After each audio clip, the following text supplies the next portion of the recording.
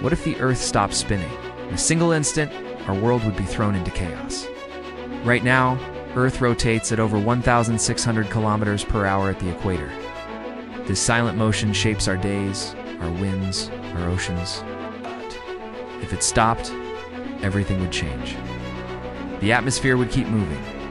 Winds faster than any hurricane would scour the surface. Oceans would surge, sending mega tsunamis across continents. The equator would dry up, while poles would drown in water pulled by gravity's shift. We've seen hints of such violence before: superstorms, tidal waves, even mass extinctions. But none would compare to this, a planet-wide catastrophe. Day and night would vanish. Half the Earth locked in endless sunlight, the other in eternal darkness. Civilization would collapse. Survival would mean adapting to a world we've never known. The Earth's spin is more than motion. It is balance. It is life itself. But it leaves us wondering, what other hidden forces of our planet do we take for granted until they're gone?